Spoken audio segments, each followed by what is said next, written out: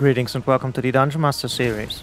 This time we're going to cover the Crumbling Farum Azula Dragon Temple altar. A lowly tarnished, playing as a lord.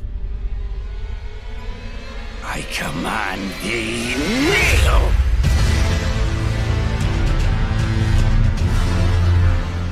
The dungeon can be found in the Crumbling Farum Azula section of the game. Your objective here is to make your way through the dungeon and challenge the boss to delve deeper. Your route is as follows. From the spawn point, make your way ahead to the end of the walkway. Look right and carefully drop down the ledges. Go forward and descend the stairs on your left.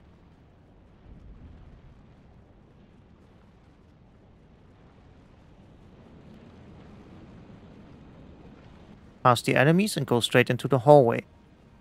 As you reach a stack of Marika, turn left and activate the Grace. Rest and recover, move on after. In the outside area, run alongside the left-hand wall to the end. You can ignore the dragon if you want.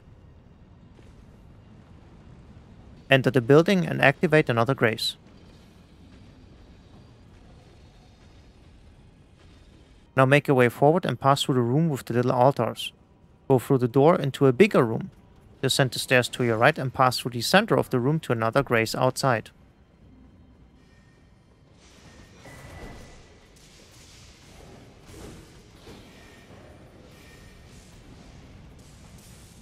Rest here and go through the hole in the fence. Pick up the bell bearing and go down to your left. Carefully drop onto the platform below you.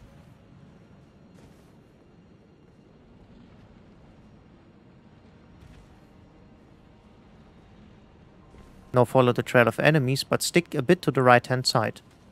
Turn your camera up to see the ledges, it's very tricky here.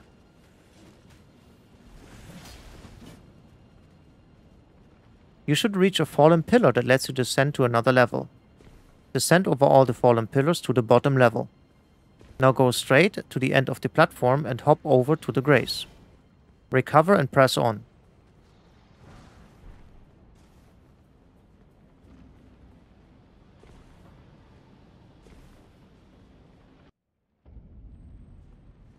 In the next hallway, go down the staircase to your left.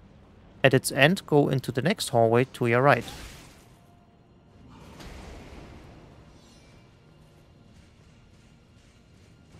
Run straight and run down the spiral staircase to reach the boss room and challenge the Godskin duo.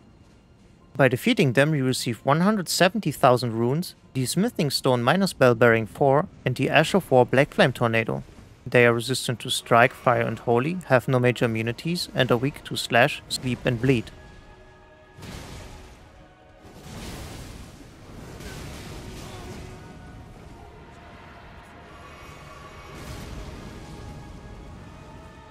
We are starting with a spinning weapon attack. The Godskin will spin the weapon and extend himself towards you. Roll backward to dodge it. Here we see the Black Flame projectile. Roll through it. The strategy in this fight is to divide them and beat them one-on-one. I chose the Godskin Apostle first because his kit is easier to counter and the Noble can be left alone. In order to achieve that, kite them through the room and engage the Apostle. Make sure the Noble is most of the time behind the pillar. You can use that window to beat the Apostle.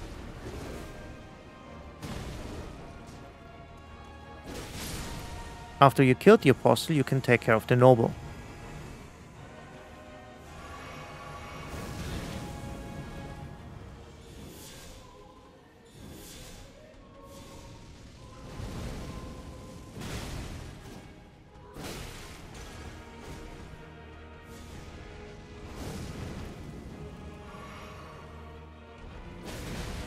Next up we have a slam with the hilt of the rapier. This can be a single hit or 2 hits in a row.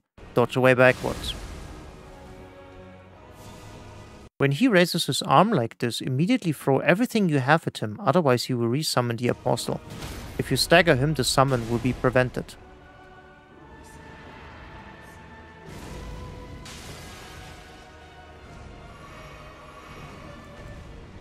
Next up we have the wheel attack. The Noble will inflate himself and roll towards you. If you stand behind a pillar, this attack will not even reach you.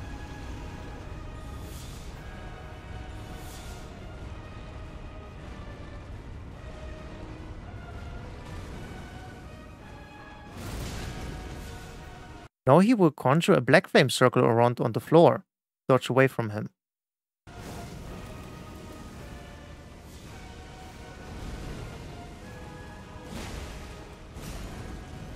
As soon as he hops up like this, be ready to dodge towards him before the impact to evade the plunge attack. Now you have seen the most worrisome of their abilities. If you are fast enough, you only have to face one at a time. The beginning of the fight is the worst because you have to kite them around. As soon as the first one is out, it's way easier. Make sure to play it safe and calm from here on out and dodge and punish them whenever you can to see this lengthy fight to its end.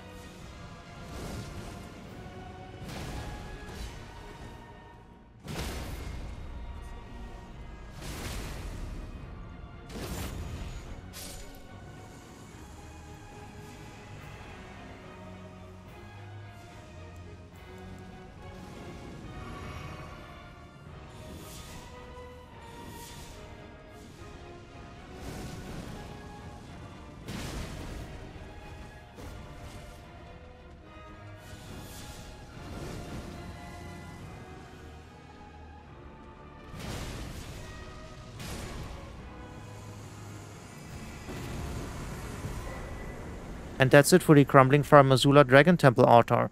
If the video was helpful, leave a like and subscribe for more dungeon guides, and I'll see you in the next one.